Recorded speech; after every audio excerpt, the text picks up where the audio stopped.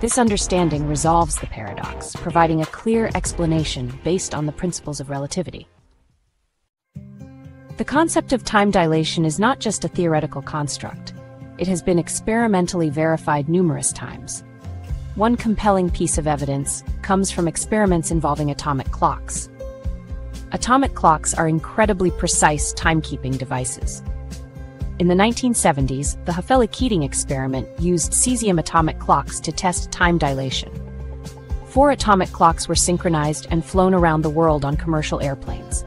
Upon their return, the clocks were compared to a reference clock. The results were astonishing.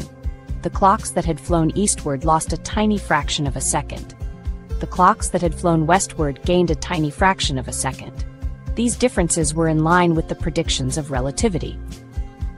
This experiment provided compelling evidence for the reality of time dilation.